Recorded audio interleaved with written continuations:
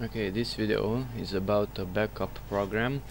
It's called AOMEI Backupper. Let's go here to about AOMEI Backupper 1.1, and this one is running from a bootable ISO file. So the ISO file was written onto a CD.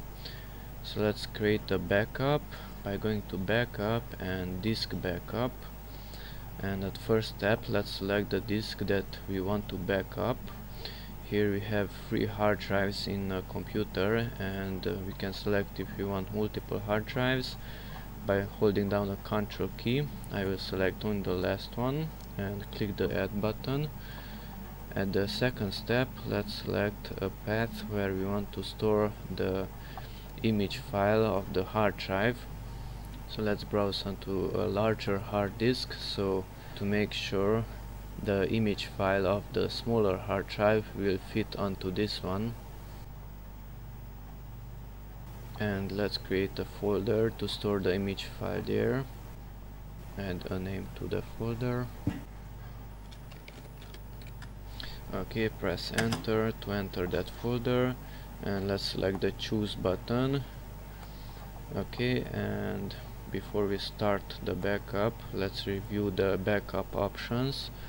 So you can use commands, compression for the image file, encryption for the image file, splitting of the image file, intelligent sector backup, and the VSS technique. Okay, so I cancelled it, nothing was modified, and click start backup. And the backup process is starting, and the current time is 16 and 19 minutes. Okay, so let's wait until the backup is done. This is a small hard drive, so it will not take too much time. It's only a 160 gigabyte hard drive.